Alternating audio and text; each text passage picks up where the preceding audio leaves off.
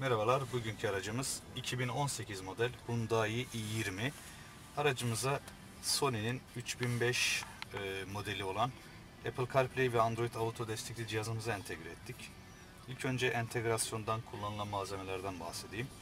Birinci olarak orijinal CD yuvasını çıkardığımızda, orijinal CD radyo TV çıkardığımızda oluşan ilgili alana mixtek çerçevemizi entegre ettik. İkinci konu, aracın fabrikasyon soket yapısını bozmadan Sony ile bağdaştırıcı adaptörler kullandık. Üçüncü önemli konu, direksiyon kontrollerini sorunsuz bir şekilde çalıştırıyoruz. Şöyle bir radyoda gösterelim. Ses açma kapama, kanal geçişleri. Kanal geçişlerinde iki fonksiyon vardır. Uzun basıp tutarsak tarama yapar. Ya da tek tek basarsak kayıtlar arasına geçer. Yani 1, 2, 3, 4, 5, 6 fonksiyon oldu. Ses kısma ATT yapıyor. Ya da şuradaki kaynaklar arası geçiş tuşu var. Mod tuşu. Bunu da Apple Carplay ve Androidauto'da bas konuşarak ayarladık. Buradaki fonksiyonlar cihazda öğretilebilir nitelikte. Cihazın öyle bir altyapısı var. Bir farklı eklentimiz de orijinal USB'nin çalıştırılması. Onu da gösterelim. USB orijinal yuvasında ve çalıştırdık. Şu anda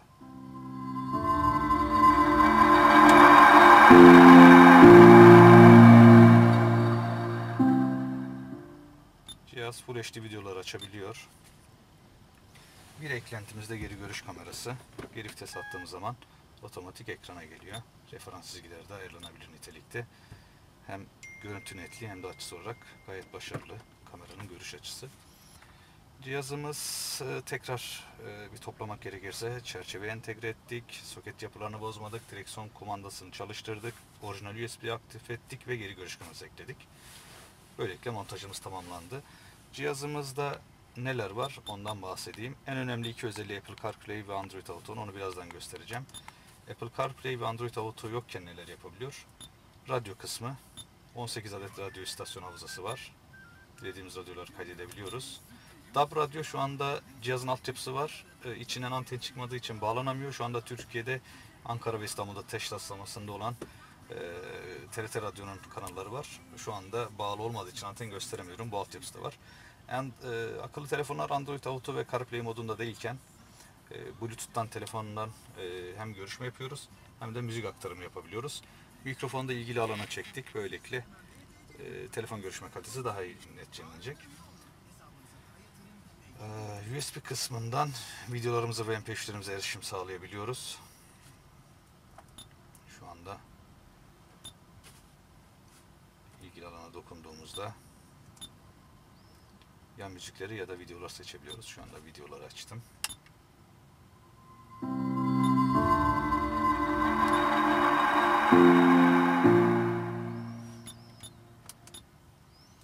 Cihazın bir de ses yeteneğinden bahsedelim.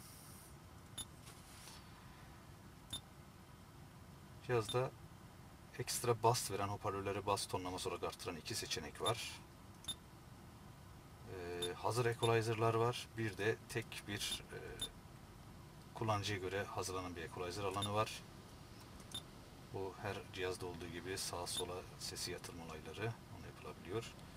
Crossover hoparlörlerin filtrelenmesine göre ayarlama yapılabiliyor.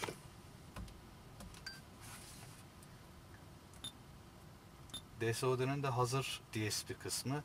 Bunu da midde tutuyoruz. Sesi daha tok bir hale getiriyor. Diğer global markalardaki gibi DSP kısmı milisaniye olarak ayar değil de hazır bir DSP kısmı var. Ona da DSO diye adlandırılıyor Sony'de. Bu şekilde cihazın ana hatlarıyla görsel özelliklerini anlattım. Şimdi Apple Carplay ve Androidauto'yu gösterelim. USB kısmından USB'yi çıkarıyorum. Apple Carplay ve Androidauto kablo üzerinden çalışıyor cihazda. Telefonu ilk bağladığımızda telefonda tabii ki Apple Carplay ve Androidauto'nun yüklü olması lazım.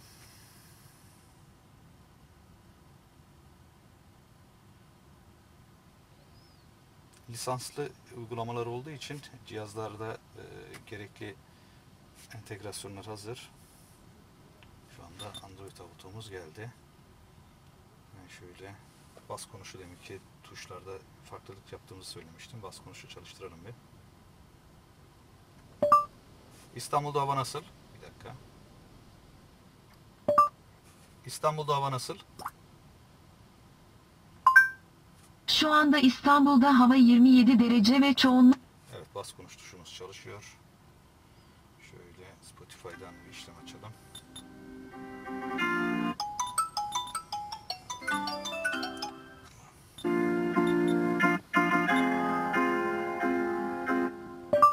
Sezen Aksu çal. Peki Sezen Aksu çalınması isteniyor. Gibi direksiyon sistemini elimizden Kırılmış boğazım, bekliyorlar yol altında onlar. sesi kısalımla. Gördüğünüz gibi araçta direksiyon sistemini elimizden bırakmadan Androidauto ya da Carplay üzerine birçok işlemi gerçekleştirebiliyoruz. Cihazın altyapısı müsait. Direksiyon kumandasını da ona göre ayarlamalarını yaptık. Böylelikle montajımızı bitirdik. Siz de bu tarz bir cihaz istiyorsanız aracınız için YouTube kanalımızdan yaptığımız montajlara bakabilir. WhatsApp destek hattımızdan da aracınızla ilgili detaylı soruları bize sorabilirsiniz.